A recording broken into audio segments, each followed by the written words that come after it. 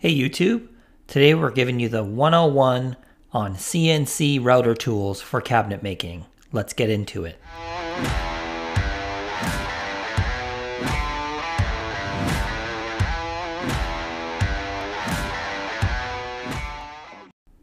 So this video should guide you through setting up your CNC router tools, the feeds, the speeds. So please bear in mind that while we will be sharing our feeds, our speeds for our CNC machine, this may not be an exact replicate of what you may have or what your machine requires. They come much faster, machines run much quicker than what we have. So this is maybe a baseline for a slower CNC machine. Also, our vacuum pump is a Hurricane vacuum pump, which is not really comparable to a Becker vacuum pump. And if you're unfamiliar with vacuums and holding down techniques, that is something in a whole other animal to discuss. But just keep in mind your feeds and speeds may be faster. There is a chance it may be slower based on the size of your machine. If you're using a little desktop sort of machine, might be slower. So tool 1 in our tool rack is the 5mm drill bit. This is used for shelf pins, anything that requires a Euro screw. That would be drawer slides. This will also be drilling the hinge plates. This is one of the most used tools in cabinet making. As we go along here, you'll see our setup in Mosaic software for our feeds and speeds showing up in metric and imperial. So you will have to pause the video if you have to copy and paste any of these numbers into your own software, but it should work with any software. Also should note that we have a 16 tool rack, so yours may be less. So here we have a bit of a beat up 3/8 compression bit. I should have put a nicer one in there, but this is the one that we had in tools. So this guy here, it's used for pretty much all through cutting on your CNC machine. So if you're cutting all the way through on melamine, MDF, this will be your main cutout tool, and there's a good chance you're going to go through quite a few of these bits. You may use a different diameter for cutting through plywood and stuff like that. So we order our tools from Luco Tool. I just want to show you how these compression bits work. There's a little up cut at the bottom. As you can see, the spiral is reversed, and then it's the down cut on the top section. So here we have our 20mm drill bit. This one is used pretty much strictly for hardware drilling. The hardware that we use is called Richelieu Titus or Rafex 20.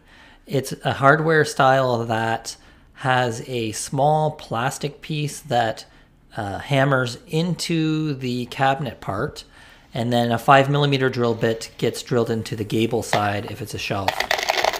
And these are nice because they don't require end boring or anything like that. It just drills a little bit off the edge of the board. So next we have the 3/8 down cut, quite similar in appearance to the 3/8 compression with some significant differences. This one here, the 3/8 down cut, is used mostly for dados, rabbets, on wood, melamine, MDF, most cutting that does not cut all the way through. You might use a 3/8 down cutter to through cut MDF because the bottom edge of MDF isn't really critical. If you through cut with a down cut, it would chip the bottom side because it's pushing the chips down. As you can see here, they're quite similar, the 3/8 compression on the left and the down cutter on the right, but the difference being that that little bit of upcut on the bottom of the 3/8 compression on the left side just pulls the chips away from the bottom, and that way it doesn't chip it out. So as you can see, if you're dadoing, this is pushing the chips down, and when you have a 3/8 compression and you're through cutting, it's pulling the chips away from the bottom, and that gives you a nice cut on both sides of your board. So this one's the traditional one for through cutting. So cabinet making is an animal that requires a lot of different drill bits, different operations for different hardware, and this 1/4 inch drill bit is one of those bits that only really gets used for one operation. And while that operation gets repeated several times, we use this for the back hole on tandem drawer boxes. A lot of our drawer boxes, we make our melamine drawer boxes fully made from melamine. As you can see here, the back of the drawer guide has a pinhole or pin that slides into a 6mm or 1/4 inch hole. And that's the only real operation we use that quarter bit for. Next we have the 8mm drill bit. This one here, again, with this theme of drill bits performing only one operation, we are quite spoiled that we have a 16 tool rack. We upgraded this ourselves. This 8mm drill bit is used for bloom hinge boring. This will drill out the top 2 holes on a bloom hinge. And honestly, that's the only thing we use it for. If we're doing something custom, we'll use it for that as well. But this is traditionally what we use this for, just drilling those 2 holes there. Surprise, surprise, another drill bit. 10mm drill bit here. This one is used for our leg holes at the bottom of the cabinets. So this one actually gets quite a bit of use. Anytime we have an adjustable leg, it requires this 10mm drill bit. If you don't want to use a 10mm drill bit and you're using a software like Mosaic or whatever, Vectric or something like that, you can just use a 3/8 compression and just hog out. It will just drop in and do a little circle to get that hole. But for us, because we drill so many of these, we need to have a dedicated tool. So next up we have the 60-degree V-bit. V-bits in general have various uses, from sign cutting, V-carving. You can use a V-bit for chamfering. We use it ourselves for doing the inside of the stile and rail profile, for which we manufacture a lot. We do a lot of shaker doors, MDF pocketed out panels, and use this shaker or use this bevel bit to do that inside edge profile. Now we do a lot of these pocketed door styles with this door pocketing bit. This bit specifically is meant for kind of hogging out the center panel of a shaker door. You might find that if you machine the front face of a full sheet of MDF that you'll get some cupping on the face side. This is a problem if you, one, use the wrong MDF. You need to use premium quality MDF. We use Ranger Platinum. The next component is paint the doors right away. And there is also a third component in that you may want to do a little relief cut on the back of the door.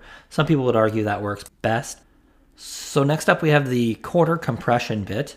Our quarter compression bit is, well, it's the same as the 3/8 compression in the fact that it can cut through material nicely. It has a little bit of different variation in that it does a nicer job cutting plywood. So we'll use this a lot of times for our Baltic birch plywood drawers. So we'll use this for the outside perimeter pass, as well as the required tool pass in Mosaic software that you need it to do the pins of the dovetail drawer box. If you're flat cutting it on your CNC machine, as you can see here, it's just cutting out the pins. This tool here, the dovetail bit, will cut out the tail side of the dovetail drawer box. If you're interested in making dovetail drawers on your CNC machine, check out our video right here, and this video shows you our real-time setup of how we got our dovetail drawers working in Mosaic software. I don't know if it would work the same in other softwares, but definitely Mosaic software.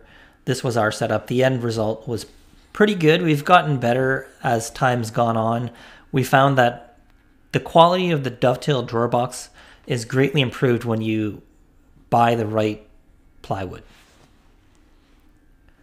So next up here is the 1/8 straight bit. The 1/8 straight bit for us is really just a kind of a clean out tool. So if we're doing a square corner or trying to get as square of a corner as we can get, we'll use this 1/8 corner clean out bit. And this one here we use mostly for our main machined doors that we'll do with that 60-degree V bit we'll use this one just to clean out that flat pot in the corner. So next up we have the miter fold bit. I feel like miter folding is an absolute art on its own, and we've gotten into this for the last few years, and there's some serious advantages to it. We do use it quite a bit, and there's two sort of variations of miter folding. One would be if you're miter folding MDF, where you're folding over, you're doing a 90 degree cut, and you're bending it and leaving just a skin of material to fold it. And the other option is cutting through and then just taping the joint and gluing it up. So this one here is a bit of a wild card that we do have in our tool rack, so I throw it in here. This is 3/16 O flute. So an O flute is pretty much strictly used for sort of different materials than you would typically cut as a cabinet shop. More like sign materials such as acrylic, alu panel. The feeds and speeds for this do vary quite a bit, so make sure you look at the supplier of the material that you're cutting. Sometimes they'll actually give you the feeds and speeds right on there. There's definitely a point where you just start melting the material. So next up we have the resurfacing bit. So if you have a nesting router where you have a piece of MDF that's flat on the surface and your vacuum sucks through and holds the material down, you need a resurface bit to flatten that MDF to make sure that your tool paths are cutting into the right depth and into the spoil board. So it's also used for flattening lumber. This large walnut slab was flattened with that resurface bit. Extra points if you notice our old setup where we only had 8 tools. So sad. Aww. Last but not least is our CNC cup sanding head. This is a bit of a new addition, and we put this in once we did our new tool rack. It actually required that cutout in the back to fit it on our tool rack. This tool is used for sanding MDF doors, requires a much slower speed. What we use is 2000 RPM. This tool was purchased from Flex Trim. Fits on our E32 router setup. And that concludes our video for CNC router tools. There's a lot to be explored with CNC routing. This is just a sort of a starter video. If you've never used CNCs before, this will definitely help you get on the way to making some amazing products. Thanks for watching. Have a great one. If you're eager to dive deeper into Mosaic, enhance your shop, or explore the possibilities with CNC routers and 3D printing, you're in the right place. Your feedback drives our content, so subscribe to stay updated with the latest tutorials and tips. Watch out for our next video.